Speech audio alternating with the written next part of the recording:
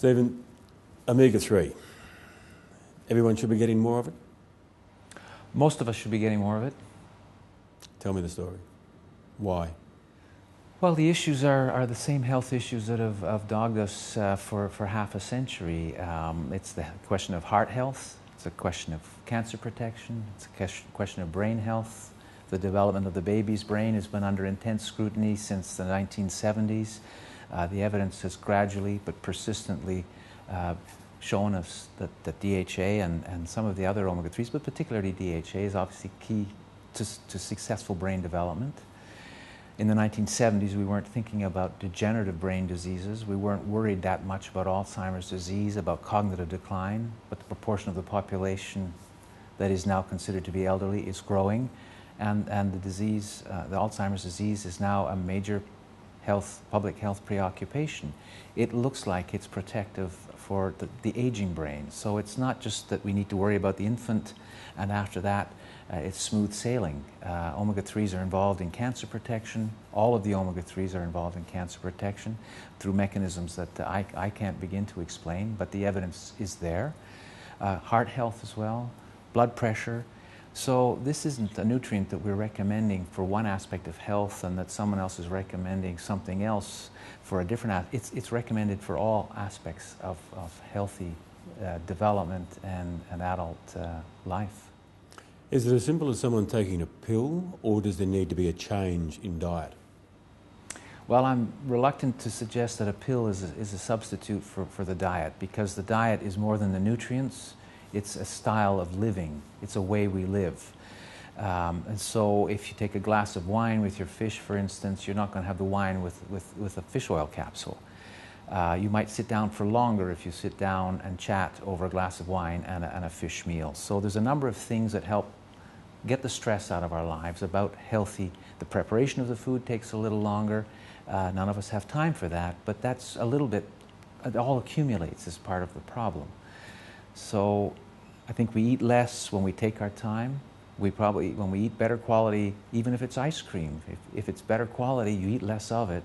So the side effects of sugars and saturated fats are diminished by eating a higher quality but less of it, whether it's chocolate or ice cream or steak or French fries. Take your poison, choose your poison. It doesn't matter. A little bit is never going to do us any harm, and if you enjoy it, that's half the battle. So we need to think of the way we live. Physical activity. I mean, nutrition cannot do it all. We're a sedentary people, most of us now. We're in the car, we're at the desk, we're sitting in front of the TV, and that builds up the risk of diabetes, obesity. Diabetes, type 2 adult onset diabetes is the main risk factor for cognitive decline in the elderly.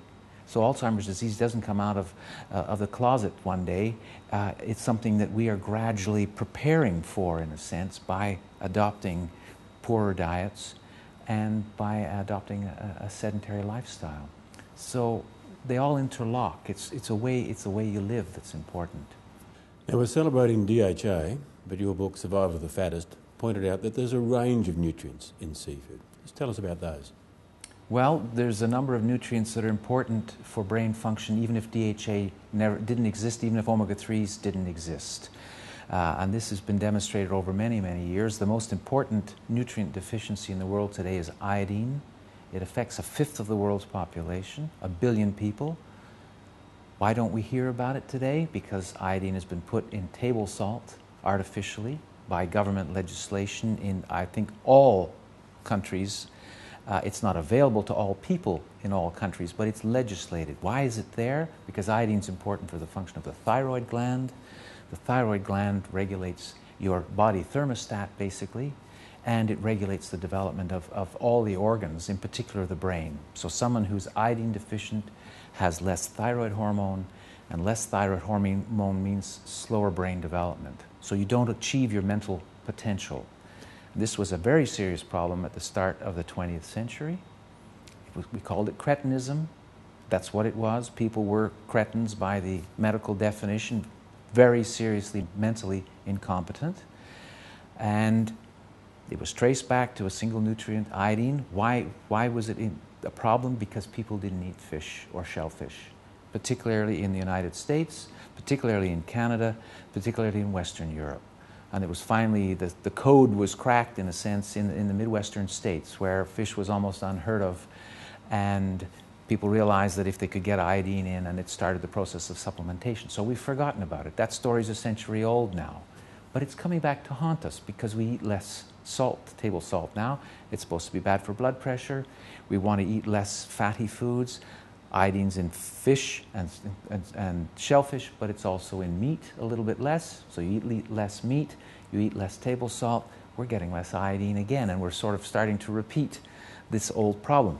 It's not severe yet, but in Australia, in the United States, and in Western Europe, pregnant women are starting to show signs of emerging thyroid hormone deficiency because they're not getting enough iodine. So iodine and DHA are found in the same foods. They affect the same organ, the brain, and it's the same story for iron, for zinc, for copper. These are all metals that you might say, oh my God, those are toxic metals. Zinc, but zinc is an essential nutrient for some aspects of the brain. It's essential for the immune system. It's essential for the health of the skin. Copper is important for the insulation on a nerve, and that insulation is called myelin. And if you don't have enough copper, the myelin is not made correctly, and you can't get the signal from the brain down to your leg or to run it to make a muscle work. So fish and shellfish are rich in the omega-3 fatty acid DHA, and they're rich in a cluster of nutrients that we call brain selective nutrients, which are all beneficial and work in concert to help the brain develop, and we think to help protect the brain as we get older.